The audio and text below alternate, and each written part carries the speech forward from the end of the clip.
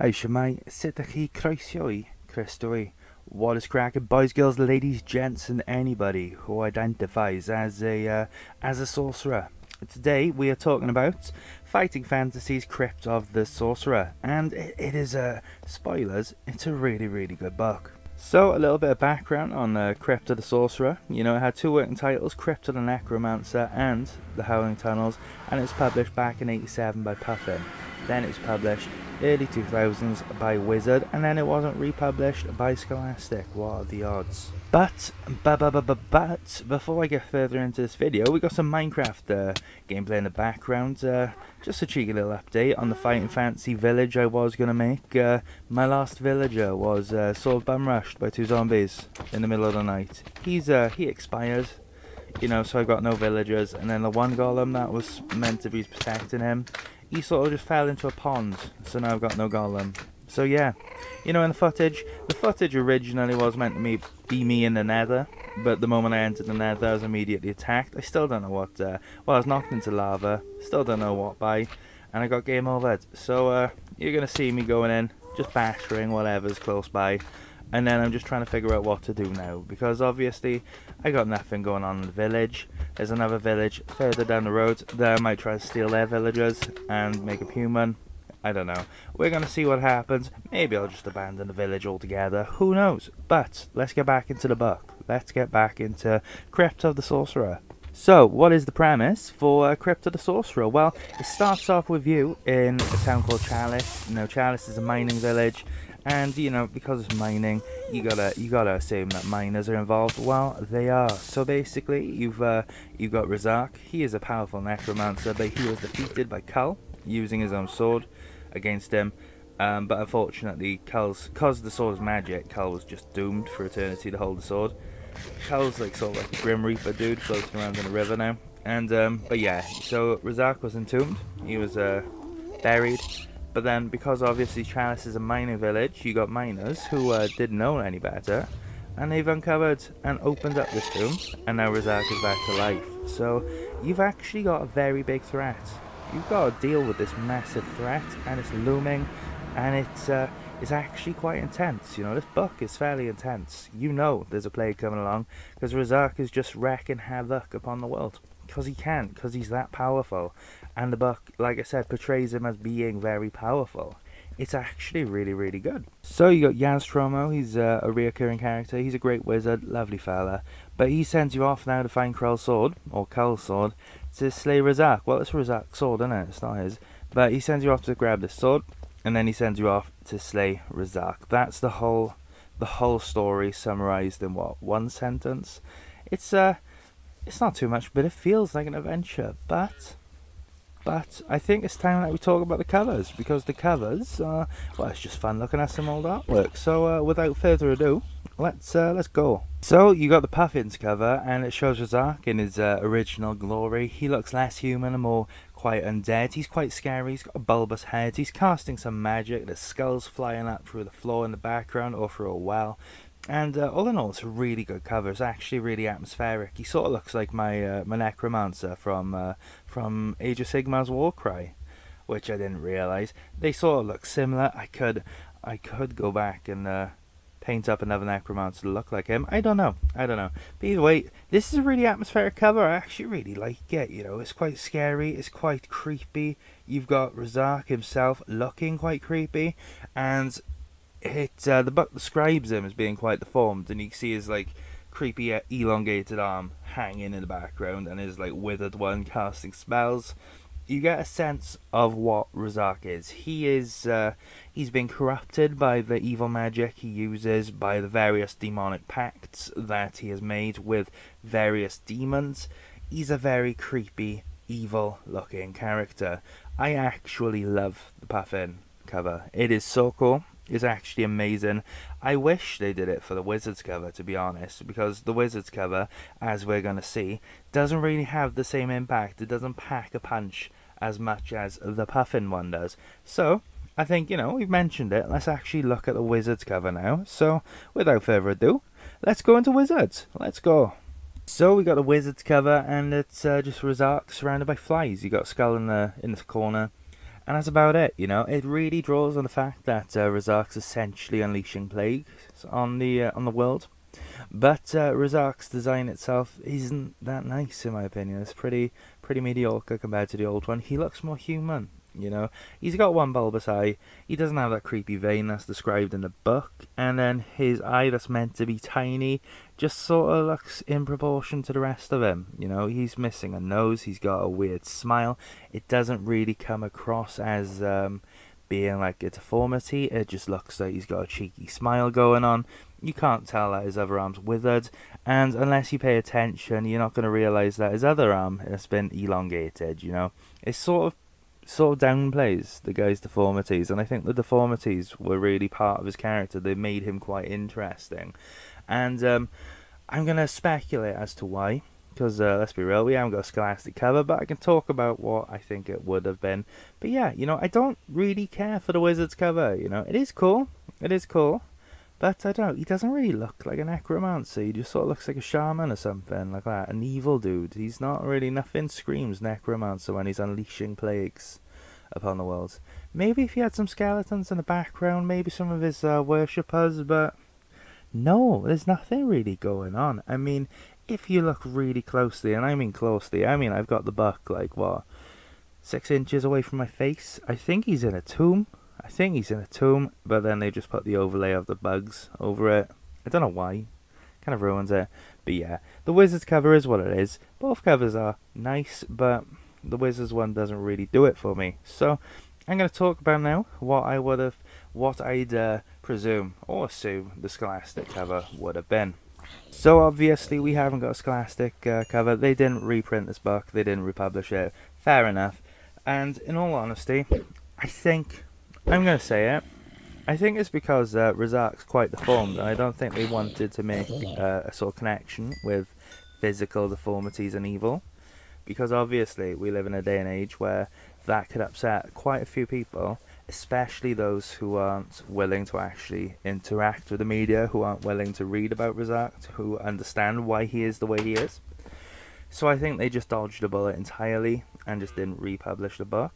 In my opinion, what they could have done, there's a scene in the book where you actually encounter Cull and grab his sword. They could have just put that on the cover instead, because then it's a pivotal moment in the story. It totally relates to the story, but then it avoids showing off Razak in all his glory. I don't know, maybe it's just because the book's really difficult, to be brutally honest. You get item checked an awful lot. But I don't know. I don't work for Scholastic. I'm not going to pretend I do. Which it is what it is. We don't have a Scholastic version. I would have loved to have seen Razak reprinted in all his glory, but there we are. We don't have it. So, you know, it is what it is. At the end of the day, it is what it is. If I had to rate these book covers, well, it's just going to be first and second, isn't it? And if you couldn't guess, the Puffin one has to be first. I love the Puffin cover. It is amazing. It's atmospheric. It's creepy. Razak looks accurate. I just love it. And then obviously you got a Wizards version. And, well, it just doesn't have the same sort of impact. And it's the thing. I do like both of the covers. I like them both. I just think that Razak on the Wizards cover doesn't really represent Razak in the illustrations as well. And I don't get the scene, because it just looks like maybe they've just overlaid like bugs flying in the sky inside of a tomb, and that looks kind of weird. Once you realise that's what's happening, it's really weird and off-putting, but it is what it is. Razak doesn't really look how he looks in the book on the Wizards version. They've sort of tried updating his appearance, and I just don't really like his updated appearance. It's like I said, you know, it is what it is. So we got Puffin coming in first, Wizards coming in second, and then Scholastic is not applicable. We don't have a Scholastic cover. But you know, let's talk about the story, because the story itself is actually quite good. It's quite the adventure. So we got a little bit on the back. It says an ancient evil is stirring in the bowels of the earth, and the land is blighted. After being entombed for 100 years, the necromancer Razak has been reawoken and is poised to fulfill his promise of death and tyranny. His army of undead are at large across Alanzia, bringing death and destruction to all who resist. It is up to you to find the only weapon to which Razak is vulnerable, his own magic sword. Only then might you survive the dangers that await you in his evil lair, the Crypt of the Sorcerer.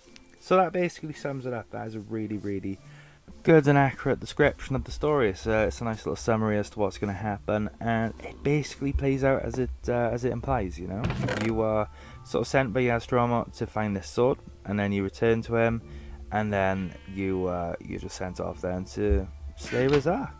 It is what it is. It's a beautiful little story, and it feels like a big adventure. So let's start talking about the adventure itself. Let's go. So the adventure really starts off with you in Yazdromo's tower, and he sort of fills you in as to what you need to do. He sort of tells you the plan, and he gives you a health potion that has 5 swigs, which I thought that was pretty cool.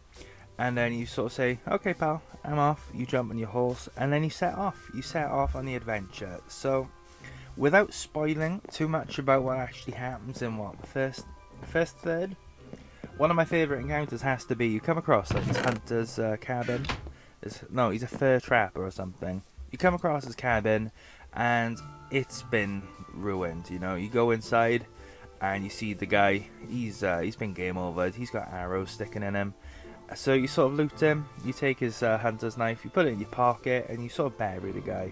You give him a little bit of respect. So you head on off, and then shortly after, you're greeted by this bone master, this old man who starts throwing bones at you.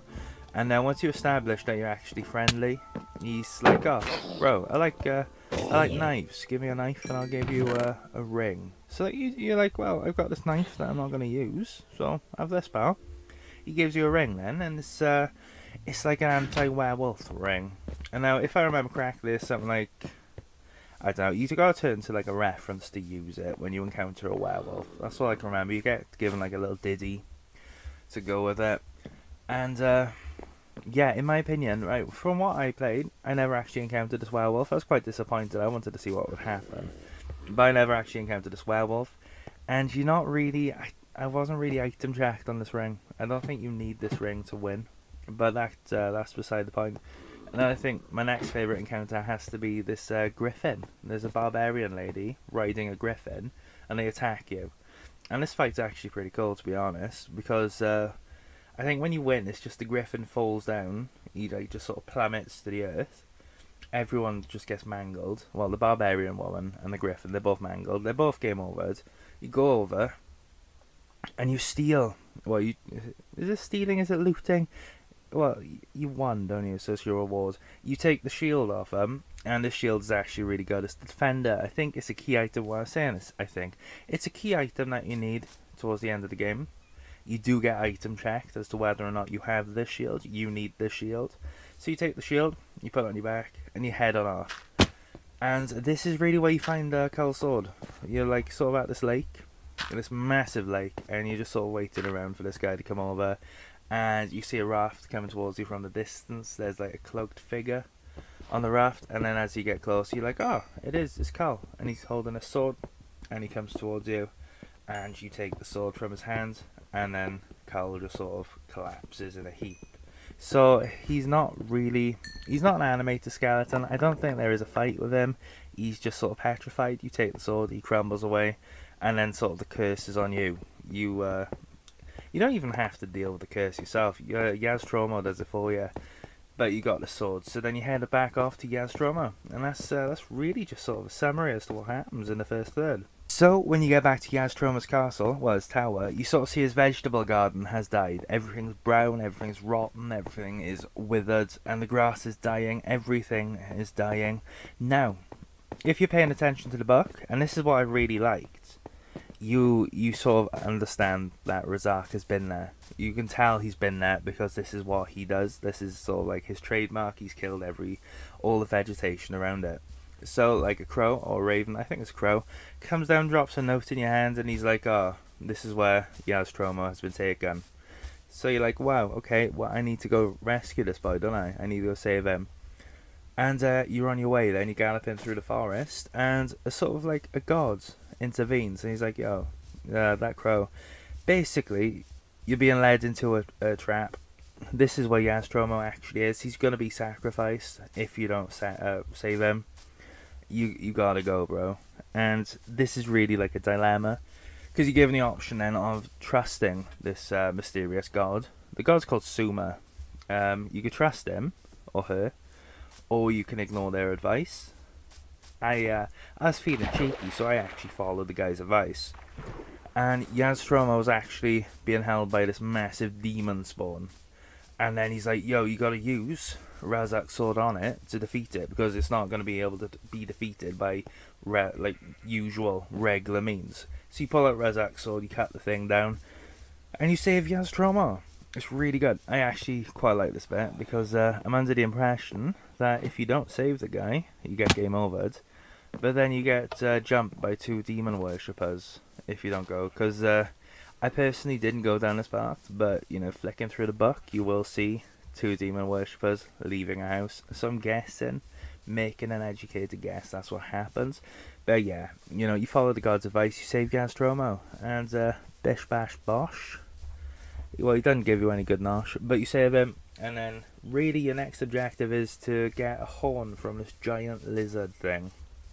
I'm going to be honest, I told a fib then, because your next objective is to find this graveyard, where you just need to go there to find, what's his name, Razak's father's gravestone. You need to find this gravestone, because Yazstromo's friend was meant to go there himself, but it's just implied that Yazstromo's friend didn't make it. He was, presumably game over, I don't know where. So you head on off, and you sort of need to make your own way there. Nothing is signposted in this. You're sort of like, oh, I don't know where I am, let's go this way. And then, fortunately, well, either you do find it or you don't. I found it, and let's just say you do actually need to find it. When you're actually at the graveyard, you find Razak's father's tombstone, and it tells you that he died at the age of, you know, this specific age. You need to remember that age. You need to write that down. You get reference checked towards the end. You need to remember this age. And then that's really it. You don't really do much in the graveyard. If you're wearing a ring, you do get attacked by skeletons. You sort of reanimate these skeletons by accident. It is what it is. But yeah, I didn't have the ring on. So, you know, I lied and I was like, yeah, I've got the ring on. Let's see what happens. But if you don't have the ring on, you're pretty much safe. And, yeah, I don't really know what else to say there. It's a really nice, it's short and sweet, you know. You go there, you come out. And then you head off, I think, to Stonebridge, where you meet Borri the dwarf. And he's got what is sort of like a fantasy hot air balloon. You jump on there, and that really starts off your next adventure, where you're trying to find this giant lizard. So this really is like the second third of the game, of the book. You're sort of looking for the Gargantus, because you need his horn to punch through Razak's heart to defeat him. And you're sort of sailing through the air in a hot air balloon. Personally, I found the second third of the book to be the least interesting part. I didn't really enjoy this bit, because for me, I don't know if like every single choice you make sort of ushers you into the same tunnels, but it felt like either I just made all the right choices, or yeah, you just get ushered in. But I found myself in the tunnels really, really quickly, and it just sort of, it was kind of like, oh, okay. But yeah, you find yourself in the tunnel fighting the Gargantus, and you get item checked. You get item checked, and you need silver rods, otherwise you get game over. Because when you attack the Gargantus, he has a special power, and it sort of attacks you mentally. So then it turns you against your 2 companions, because at this point you got 2 companions. You got Borri the dwarf, and Sim's sort of like a rogue, a ranger kind of character. Sims is actually really, really cool. He is really cool, to be fair.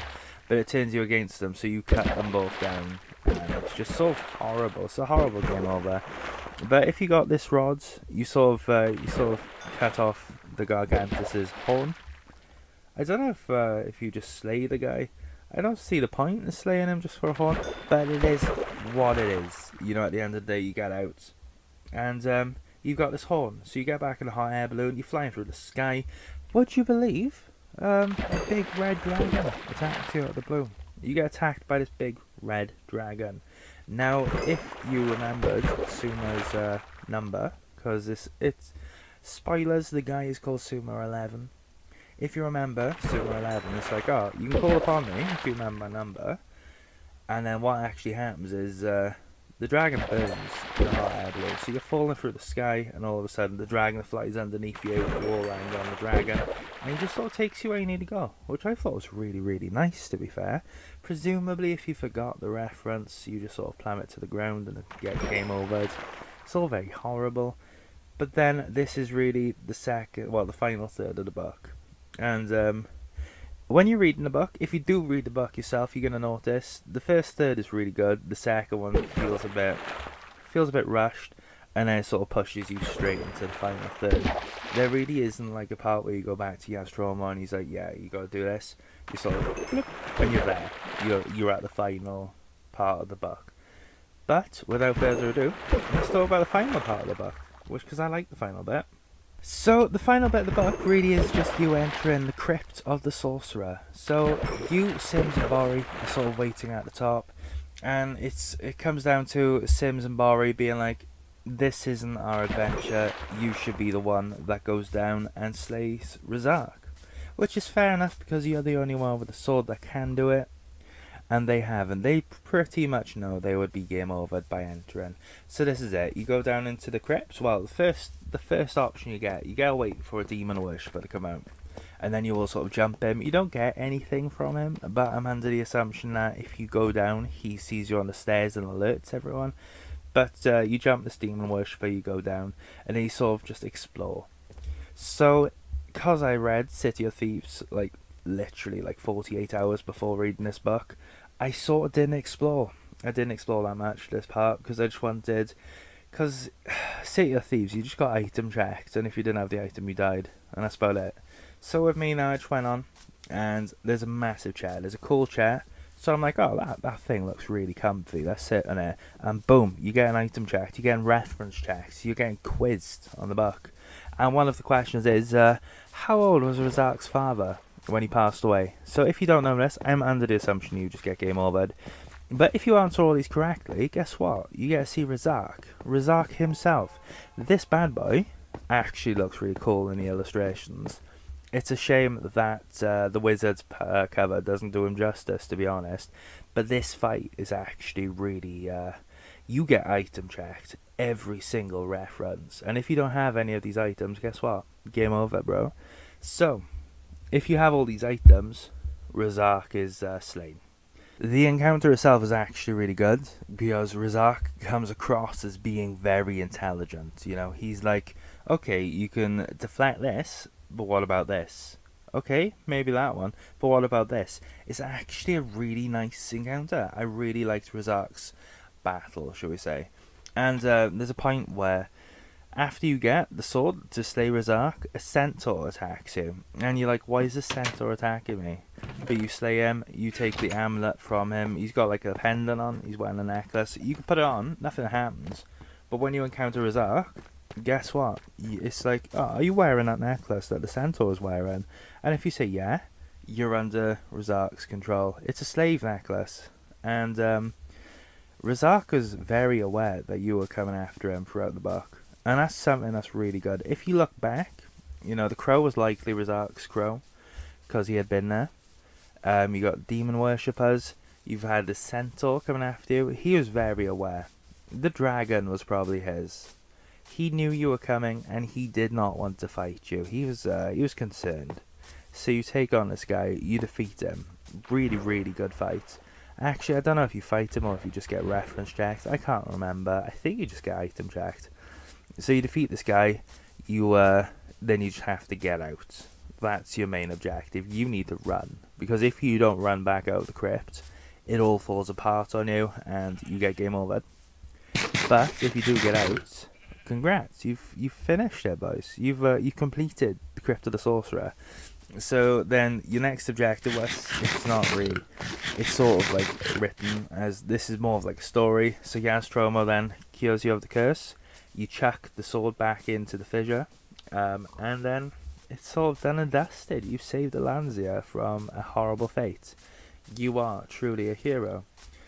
And I really like this ending. So we're finished with the story, so let's just talk about the book, and let's have a sit down, let's have a cheeky chat about the book itself. In my opinion, I really liked it, you know. I think the book's only real downfall is how segmented it felt, because very similar to Caverns of the Snow Witch, there's a very clear-cut first, second and third segment, which only really became problematic when the first and last segment vastly overshadowed the middle segment. I don't know if they could have done it better. I think it's a bit too late now. Feedback wise, this book's what, 40 years old, so we're not going to get any sort of they're not going to go back and redo it. But yeah, I think the book is really good. I'd recommend it. You can't get a Scholastic version, so you'd have to get a second-hand Wizard or Puffin version. And even then, you know, the inside illustrations are exactly the same, so it's literally just the cover that changes. So it's going to come down to your own personal preference. This book is difficult, but it's not too difficult. It's challenging, but in a fun way. Unlike Creature of Havoc, which was a story I didn't really enjoy that much because of how convoluted and difficult it was made, purely to be convoluted and difficult. This book's sort of challenging, but in a fun way. It's not a pushover, but it's not too challenging. You know, you're going to read this and it's going to give you a very good experience. Unlike Warlock of Firetop Mountain, like per se, you're not faced with obnoxious mazes made to be difficult for the sake of padding out the story. You are constantly doing something in this one. You are constantly pursuing an objective, engaging with NPCs, or otherwise just sort of traversing the land. I thought that was really good. That was done really, really well in my opinion. So if I had to summarize this book in like what, one sentence, I'd say it's an enjoyable challenge. It's a really, really good book, and that's about it, you know. It's a really good book. I think you're going to need to read this. I don't think a book can be done justice with a video, because there's a lot of stuff I missed. I want to be more vague because I felt like I spoilt so much in my earlier videos, but now I'm feeling like I'm too vague, so I'm going to try and find like a midpoint. But yeah. So the next book we're doing is Forest of Doom, number 8 in the series. And you might be thinking, well, what about number 7? Well, I read House of Hell out of order before I ordered all these books. So then we got, yeah, Forest of Doom, and then I think the next one is number 10, because obviously I read Caverns of the Snow Witch out of order, which is a sorcery book, which has loads of magic, which is actually really good. I just need to order it. So that's about it, guys. I'm going to have to leave you there. If you've watched this video to this far, can I get a cheeky oh yeah in the comments? You know what I mean. Give me a cheeky oh yeah in the comments, and obviously don't forget to like, subscribe. You can leave a comment. Like I said, Forest of Doom is next week's video. I explained it why. But yeah, I hope you have a nice week. I hope you take care, and I hope if you've been feeling down, this video's cheered you up a bit. So without further ado, take care. Have a lovely week. Goodbye.